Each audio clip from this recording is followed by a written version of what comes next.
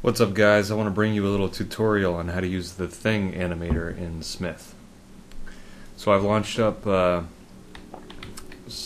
Yun battle here. I'm going to be working mostly in the first person camera. I'm going to turn on Neo mode just so we can kind of like fly around and make things a little bit easier to manipulate.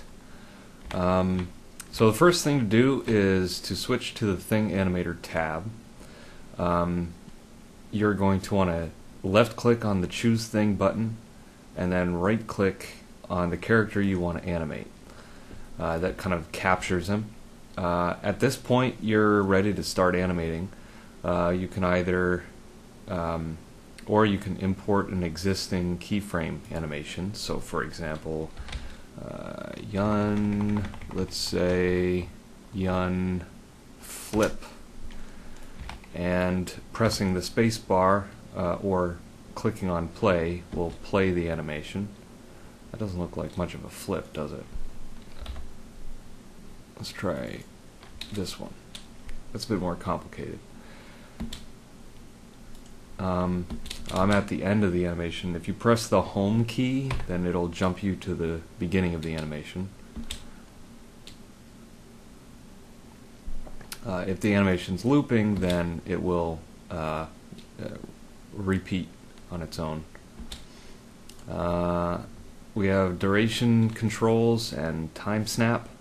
Time snap effectively determines the frames per second that the animation is going to be playing at, or the keyframe spacing, if you will, the keyframe precision. The mouse wheel will let you zoom in and out, and then when you're zoomed in, if you drag with the right mouse button, you can kind of pan around the timeline.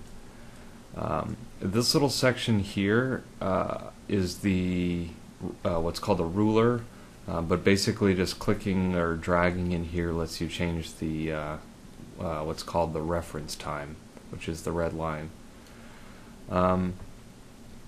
This little top section is an overview of the entire animation, with the yellow region representing what we're zoomed in at. So as you can see, it's moving when I pan. You can also click and drag on that manually, or even click and drag the edges to change. Kind of this represents the window that you're seeing here. So, you know, I can expand it out like this to see the entire animation, or I can zero in on a specific region if I want to, in that sense. It's the same as zoom and pan, just different. Here we have the track list. Clicking on any of these, left clicking on any of these will change the selected track, or you can just right click on a mesh in the world. Some of the transforms might be a little screwed up. Maybe by the time you're seeing this they'll actually be fixed. Alternatively, you can press the up and down cursor keys to just cycle through the tracks. And also, while talking about the cursor keys, you can press left and right to do to move the reference time by whatever the time snap is.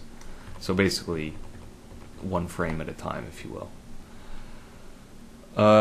When you have a track selected, pressing the left and right square bracket keys will jump you between keyframes. So if I go up to this hand track here, for example, and I press the left square bracket, it brought me to this keyframe. If I press the right square bracket, it brings me to this one. Whereas it, you know, if I had a different track selected, then it would have brought me there. Yeah, whatever. You can lock tracks by right-clicking them, and basically this prevents you from being able to select that track. You cannot manipulate the keyframes at all. It protects them, and even right-clicking will not select these tracks. So for the keyframes themselves, just clicking on one will select it. It turned yellow. You can drag them left and right. You can press delete to delete selected keyframes. And you can multi-select just by dragging with the left mouse button. So you can multi-select all these, and then I can drag them around as a group, or I can delete them as a group. You can hold Shift to add to your selection. You can hold Control to toggle your toggle nodes, so they swapped. This one previously was on. And you can hold Alt to subtract from your selection. You can hold Shift while dragging with the left mouse button to duplicate keyframes, or you can press Control C to copy keyframes and Control V to paste them, or Control X. Oh, that crashed. Oh well. I guess you can't cut. Maybe that'll be fixed at some point. What else do we have here? The snapshot button will create keyframes at whatever the current orientation of everything is, like that. And the sync sound, you can manually type in the name of a sound file that can be any wave or MP3 or whatever in your JK path. It uses the same logic as finding any other resources, but this will, only if you are at the start point of the animation, and only when you press play, it will play that sound. So it's helpful for synchronizing the animation to a reference sound. Alright, so that brings us, I think, to actually manipulating the model, which, as mentioned before, you can right-click on parts of the mesh to select them, and then these controls, when you hover over the box, it'll give you a little preview as to what that parameter will adjust.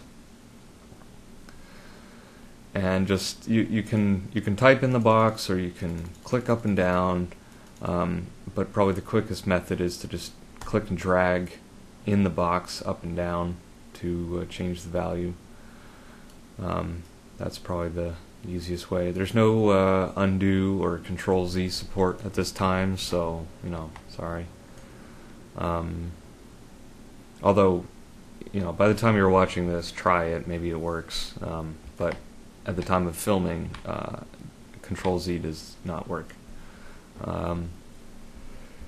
The marker, you can choose one of the predefined markers, like the oh, that doesn't seem to work very well. Well, you can use the cursor keys anyway. To pick the special keyframe markers, like when to trigger a footstep sound or the body hitting the ground kind of thing. Oh, I think I know what's going on with this actually. It's interfering with, or it's detecting the, yeah. There's also two new ones which correspond to values 14 and 15.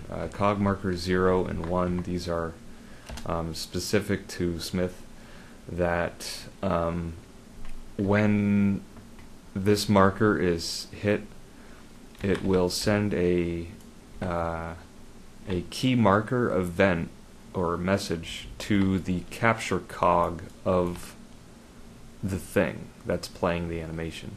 So you can use this to embed cog markers or cog events into your animation, which is pretty cool.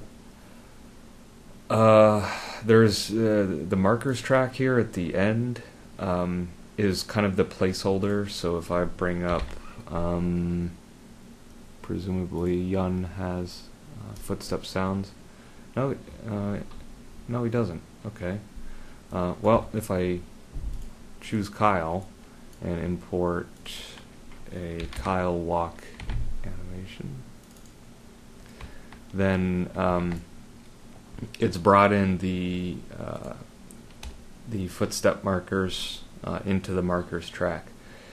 Within the thing animator, you can actually set markers on in any keyframe of any track, and it works just fine. When you export to key, it will collect all them up and put them into the keyframes markers list. But it simplified the code actually to just kind of have a generic keyframe type that supported everything.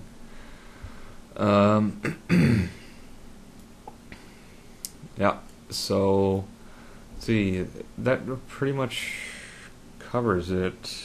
I don't think there's anything else interesting in the timeline editor.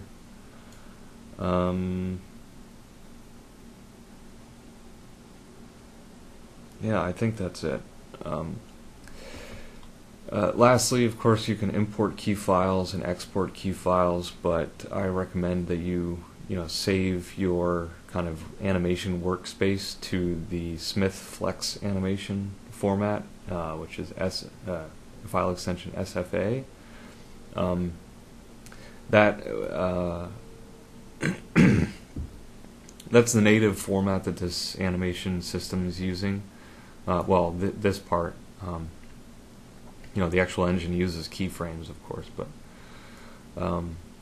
it can store extra data like which tracks are locked, for example, and and maybe future there will be like easing attributes that you can set on the keyframes, so those will be stored in the SFA file, and you'll still, in this example, only have 2 keyframes, but when you export to key and there's an easing going on, then of course, JK key files don't support easing, so it will have to generate a bunch of keyframes in between, which importing that back in would make it a nightmare to try to edit. So yeah, you think of this kind of like the .jed file, and think of this kind of like the .jk file.